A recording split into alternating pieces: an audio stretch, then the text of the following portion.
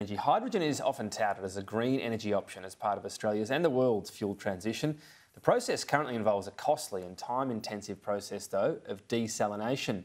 Australian researchers are hopeful a new method that skips that step, splitting seawater directly into hydrogen and oxygen, can make the process cheaper and greener. Joining me live is Dr. Nasir Mahmood, lead researcher with RMIT, where the new technique has been developed. Thanks for your time.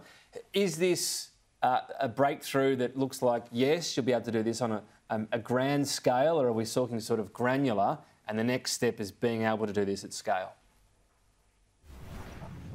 Thanks for having me here. Yes, what we have developed, that's the catalyst that has already been tested under the industrial conditions.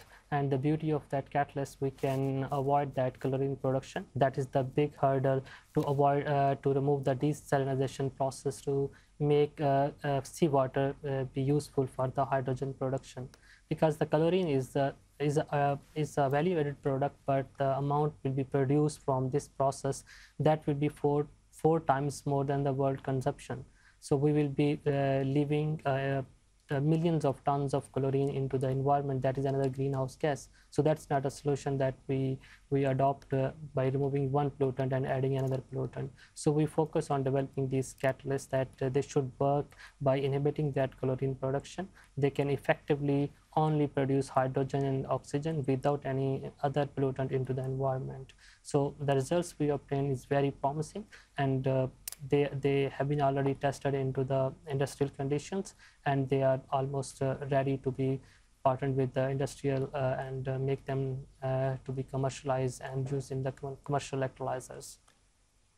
And as for what this means for the future of green hydrogen, what's a rough percentage on how much previously the process of desalination would add to the cost? In other words, is there a percentage that this will take off the price of green hydrogen straight away?